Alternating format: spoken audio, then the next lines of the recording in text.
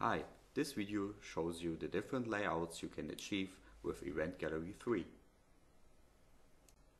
There are three different layouts for your list of events. One is the simple list, which shows you simple text links. Then you have the tiles layout, which shows your events as tiles. And you have the grid list, which shows all of your events in a grid.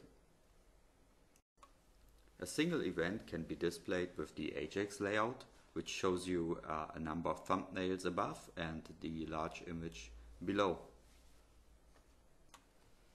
The image list layout shows all your images on one page.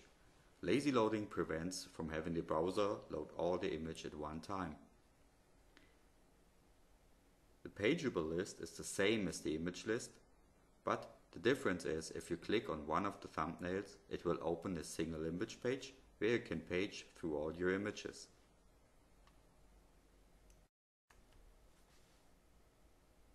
Use the simple grid layout to show all your images in a kind of a table. And use the tile layout to show all your images as tiles with a description and the caption of the image. Finally, you can use the category layout to display your category hierarchy. That's it for layouts in Event Gallery. Thanks for watching.